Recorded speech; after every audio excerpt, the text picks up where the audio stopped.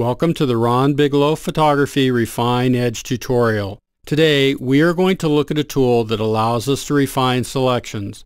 Anyone that has been around Photoshop for any length of time knows that masks are extremely useful. However, in most cases, before one creates a mask, a selection must be created. The bad news is that it is often difficult to get a perfect selection on the first try. Frequently, we have to edit the selection before it is usable. Sometimes, this editing can be laborious. This is where the Refine Edge tool comes in. The Refine Edge tool can assist in fine-tuning selections. So, let's take a closer look. This image was taken when I was out on some desert trails. Notice the rock outlined against the sky. As you can see, the top of the rock forms an irregular edge. For the editing that I planned for this image, I need a selection that isolates the sky. In fact, I have already made a first attempt to select the sky using the Quick Selection tool. We can call up this selection by choosing Select, Load Selection. We want the sky selection. At first glance, the selection might not look too bad. However, let's zoom into 100% by pressing Ctrl-Alt-0 on a PC or Command-Option-0 on a Mac, and move to the rock with the navigator.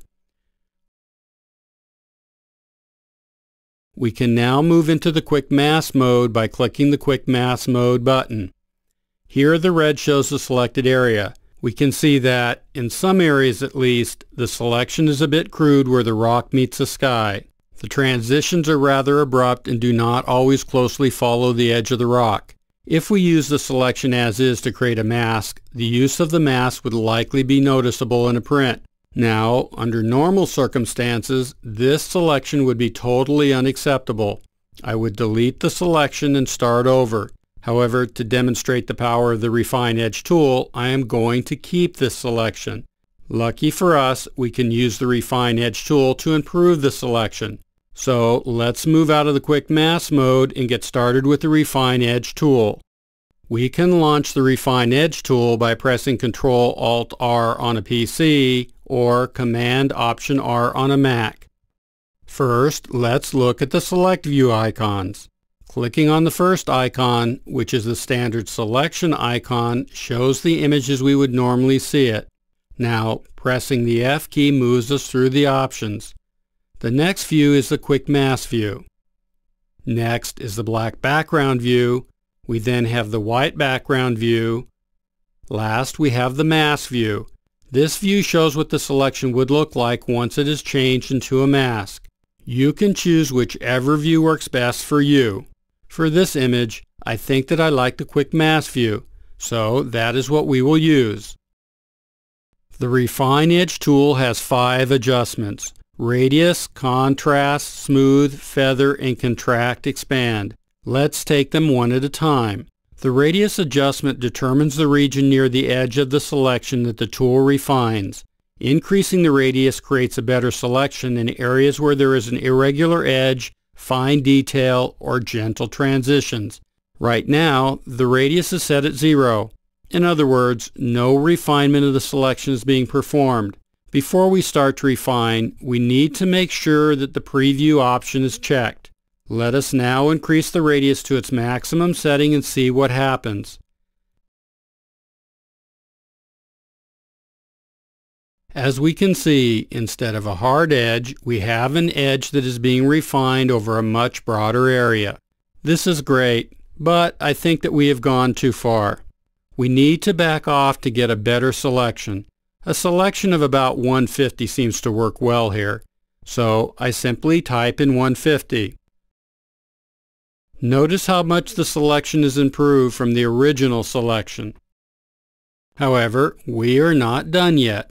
Next, we will use the contrast adjustment. This adjustment increases the sharpness of the selection. This is very useful for selections that use a large radius, like this one. As you can see, as we increase the contrast, the edge becomes sharper. In fact, we have gone too far and made the selection too harsh. So let's back off to about 35. Before we move on, I would like to emphasize that we need to work the radius and contrast adjustments together. We can increase the radius to better select the detail. However, a large radius can create a rather soft edge. So we then use the contrast adjustment to increase the sharpness of the edge for an even better selection. The next thing that I would like to do with this selection is to soften up the edges a bit. For this, we will use the feather adjustment. As we move the slider to the right, the edges soften up. Now, I have gone way too far again. I think that a feather setting of about 2 pixels will do the job.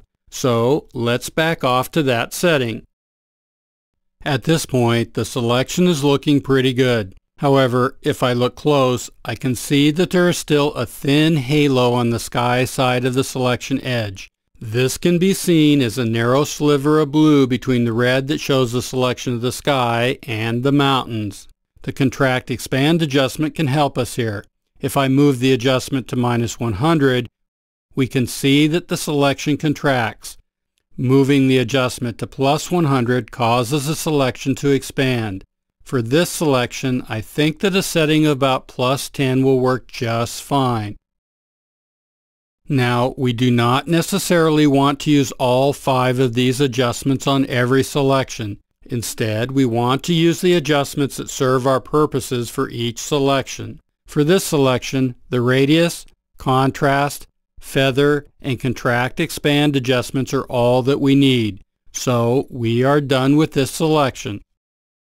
Before we leave this image, I would like to show you the results of the work that we have just completed on this selection.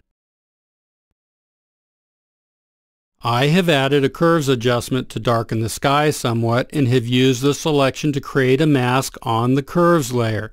That way, the edit is applied only to the sky. Now, I have actually created 2 versions of the image. Here we see the 2 versions side by side at 100%. The first version uses the original selection to create the mask. In other words, it uses the selection before we applied the Refine Edge tool adjustments. The second image uses the selection after we applied the edits. In the version that used the original selection, you can definitely see that the mask leaves something to be desired. On the other hand, in the version that used the edited selection, you can see the much improved results. However, we are not done with Refine Edge tool yet.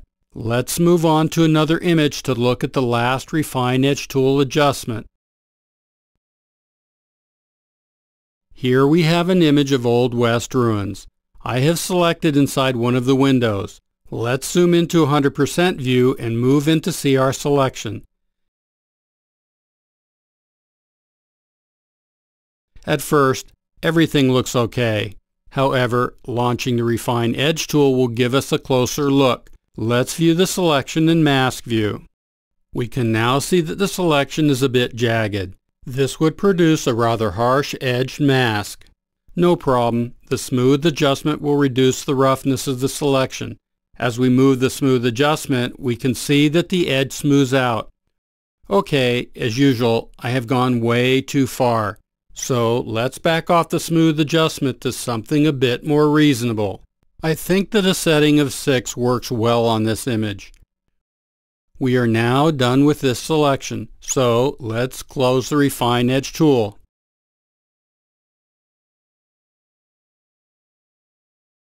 That brings us to the end of this tutorial. However, before I sign off, I would like to take this opportunity to let you know that you can download the transcript for this video, view several other photography videos, and access over 100 photography articles on my ronbigelow.com website.